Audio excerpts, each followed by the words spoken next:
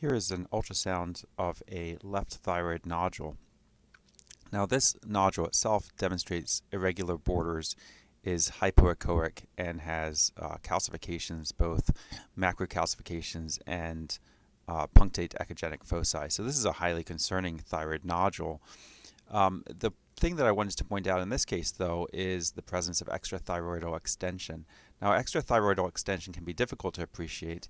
Here you can see the strap muscle coming across here, and we can see that this area is thinned and looks actually invaded by the tumor itself. So taking paying close attention to the presence of the strap muscle is important.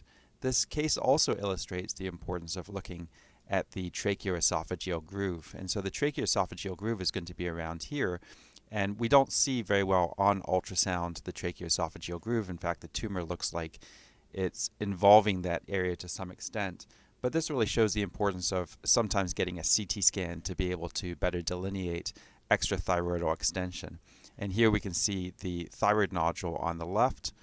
If we look at the esophagus coming back up, we can see that this left thyroid nodule is aggressively involving the esophagus. And so this was a papillary thyroid cancer that ended up having invasion into the strap muscle as well as into the esophagus. And this is where the recurrent laryngeal nerve runs.